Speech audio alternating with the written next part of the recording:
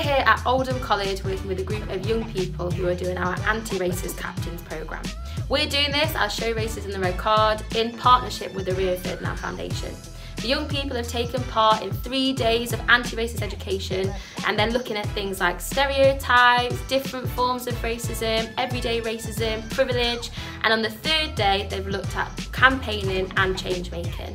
They've planned their own anti-racist campaign and they've thought about how they can be anti-racist leaders in their communities, challenging racism in the places and local areas around them.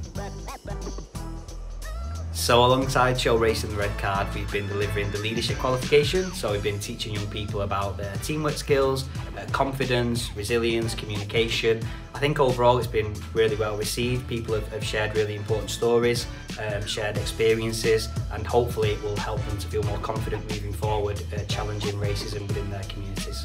What's up guys, I've learned a lot about racism because of Show Racism the Red Card. They taught me a lot about stereotyping, so shout out to Show Racism the Red Card. Hi, my name is Mustafa. I would love this project to teach for other colleges as what we learned for these 3 weeks. We learn about respect each other, how to defend for our rights as a student, as a human. No one has the right to make joke of our skin color.